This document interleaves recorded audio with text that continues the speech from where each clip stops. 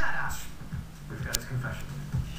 Plus, is Lindsay's former BFF praising her partying ways? Patisson has tonight's so true, so false. Now. Kristen are an item. We'll let Matt Lauer handle this one. So let's do a little tabloid true or false. You're dating one of your co-stars. Her name rhymes with Tristan Bluer. There was a Liston Hewitt. Okay, good. So that would be true. Yes. Too bad our Pats was not being completely truthful in his Today Show interview this morning on NBC. You got engaged. Yes. Okay. You were hit by a cab. Yes. You had a drug overdose. Yes. Are any of these false? Here is Robert Patisson. Rob also ducked the Kristen question elsewhere, making the rounds to Regis and Kelly and also Letterman. You know, somebody says, bite me, what do you do? There was a guy, he was asking me to bite him. And so I did. And